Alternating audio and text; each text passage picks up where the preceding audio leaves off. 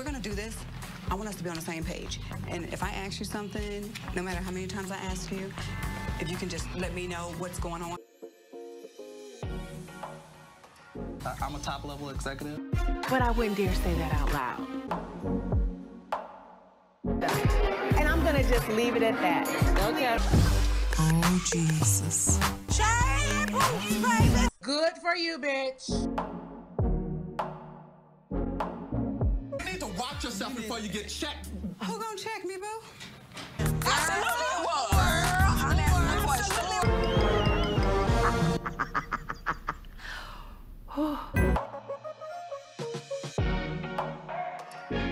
Hey y'all, this is Timeka, the face behind Hey HR, and welcome to HR After Dark. So this letter is saying, Timeka, Nebraska is a one-party consent state. However, I recently found that our CEO has recorded meetings with employees to then use their words or information out of context in order to make the employee look bad and to manipulate situations to their advantage. What can I do? There's several things that's missing here, right? Because this is a super short letter.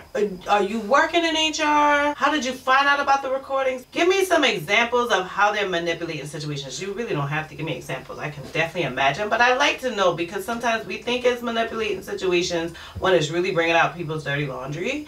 I need you to help me with those things, right? Because Nebraska is like South Carolina, and it's a one-party consent state. And if y'all don't know what one-party consent state means, that just literally means that, like, as long as one person out of that conversation knows that it's being recorded, then you're okay. Bad thing about it is the person who can know can also be the person who's doing recording. So that means that person can be recording everybody and nobody knows except that person. I also want to know, like, how big is your company? Why are employees going to the CEO to have conversations? Is it a welcome thing? And I would imagine it isn't, because they're obviously giving them a different level of like information.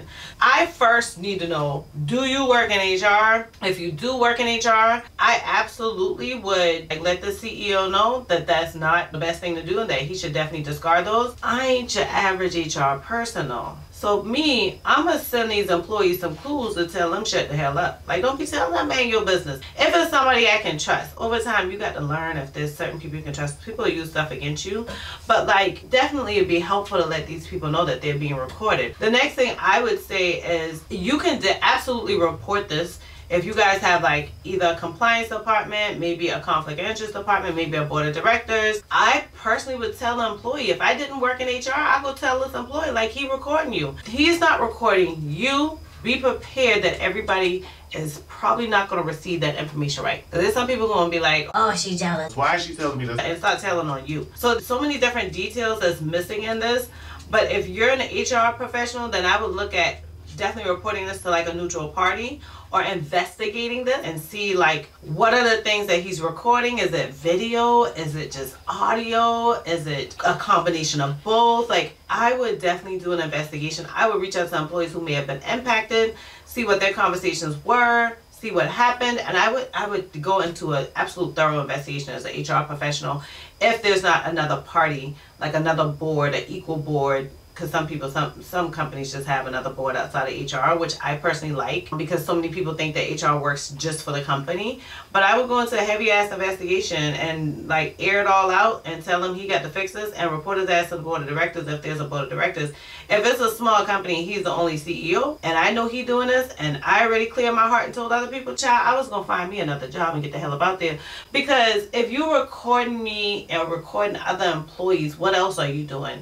It just makes me wonder about the CEO's integrity. It makes me wonder about the direction of this company. It makes me wonder about my paycheck. Is my paycheck really right? Like, I've been trusting y'all to deposit this money and trusting that y'all paying my taxes. I might find at the end of the year y'all ain't paying my taxes. I don't know. It just makes me wonder about people's integrity with stuff like that. I would definitely, as an HR employee, look at a way to investigate and report. And if I investigated, then I would come up with a resolution after that investigation is done. Obviously, we're using my executive leaders outside of the CEO. If I'm just a regular ass employee, I'm gonna holler at this employee and be like, yo, stop telling your business he recording you and you should report it because it happened to them. But But if you want, you're more than welcome to hit the link below. Give me some more details. Like, flesh this thing out a little bit more for me. I will never ever call your name, so don't get worried about that. I mean, I think on this submission you did put your name. Yeah, you put your name in. Yeah, even your subject is just called Leader is Secretly Recording Meetings.